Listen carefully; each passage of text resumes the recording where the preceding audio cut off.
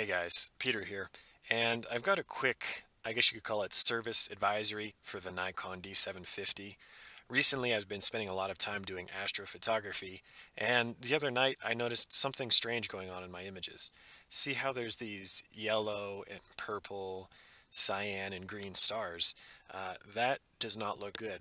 And at first I had thought that I just didn't turn on long exposure noise reduction, these were hot pixels. However, after examining a handful of different tests, I've reached the conclusion that long exposure noise reduction on the D750 is causing this very odd issue. Now to show you another example, this is the same settings but with long exposure noise reduction turned off, and all those weird yellow and green and purple stars are for the most part gone. There's still some hot pixels here, however it's much better than the long exposure noise reduction image.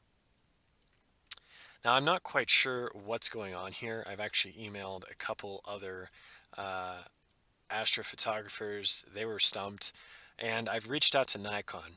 Now, I have gone in contact with a service rep at Nikon, so as of now, as far as I know, they're talking to the engineers in Japan about this, but hopefully I can release a video here in the near future detailing a fix for this problem.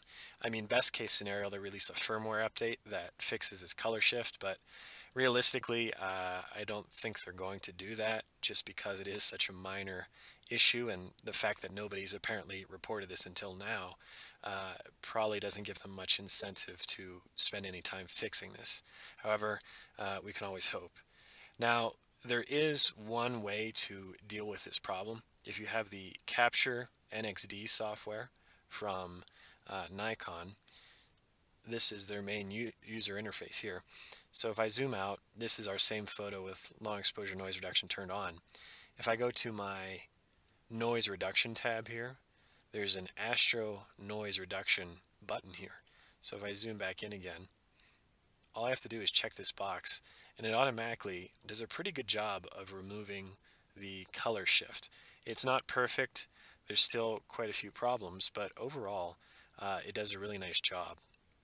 My main concern though is that, most photographers, including myself, don't use the Capture NXD software, and it's really not very compatible with your standard Lightroom or Camera Raw and Photoshop editing workflow. So this is kind of a very rough fix, and I mean, obviously we can make it work, but it'd be nice if there was another way to do this. Also, if you notice you have hot pixels in your image, the Astro noise reduction does a great job at removing those as well. And frankly, this is the best tool that I've seen so far at removing hot pixels in starry skies like this. So if you don't mind changing up your workflow a little bit, you can always give the Capture NXD a try and see how you like it. As you can see, it does a really amazing job at removing hot pixels as well as that weird color shift using long exposure noise reduction. One last thing we can try is if I go to my original images here, I'm going to open up one of these in Camera Raw, and we'll see if there's an easy way to fix the problem, although more than likely we're not going to have much success. So if I go to my Detail tab, we've got our noise reduction sliders. Luminance is only going to remove grain. It's not going to do much for colors. However, we have the color slider here, which normally is at 25. If I increase this considerably to about 90, it's really honestly hard to see much of a difference. I'm going to put it back down to 25, and well, that's all the way down. You can see how awful that looks, but 25 versus 80, not much of a difference at all. So unfortunately, as of now, there's not an easy way to fix this in Adobe Camera Raw. You can lower the color detail slider and get rid of some of that fringing, but that's going to probably cause some problems in our nebula. But let's see.